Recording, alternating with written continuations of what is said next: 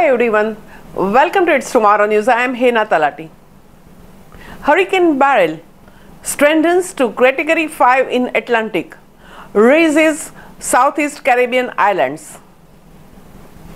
Hurricane Beryl has strengthened to Category 5 status as it crosses islands in the southeastern Caribbean, and the Beryl ripped off the doors, windows and roofs in the homes across the southeastern Caribbean on Monday, after making landfall on the island of the Carriacou in the Grenada as the earliest Category 4 storm in the Atlantic, fueled by its record warm waters. Grenada's Prime Minister said late Monday that one person had died and the authorities have not been able to assess the situation on the islands of the Carriacou and Petite Martinique.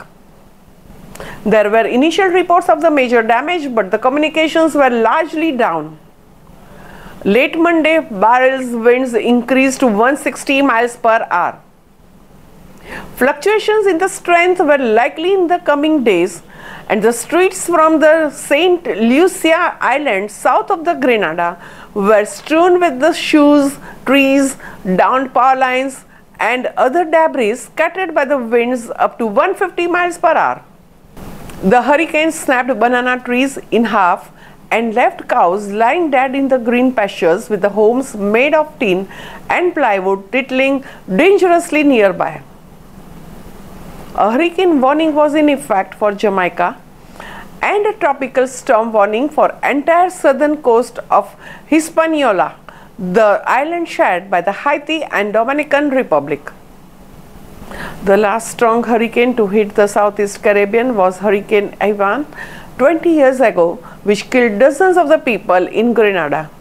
On Monday afternoon, officials received reports of the devastation from the Carriacou and surrounding islands, and Grenada's National Disaster Coordinator said he would travel to Carriacou as soon as it's safe, noting there has been an extensive storm surge.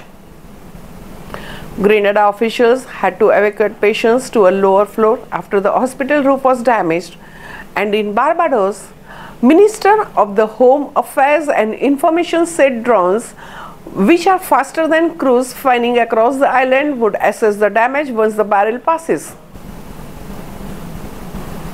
Beryl strengthened from a tropical depression to a major hurricane in just 42 hours, a feat accomplished only 6 other times in Atlantic hurricane history. That's all for now. For more news updates, stay tuned with us. It's Tomorrow News. For more global weather updates like this, subscribe to our channel and hit the bell icon for regular updates.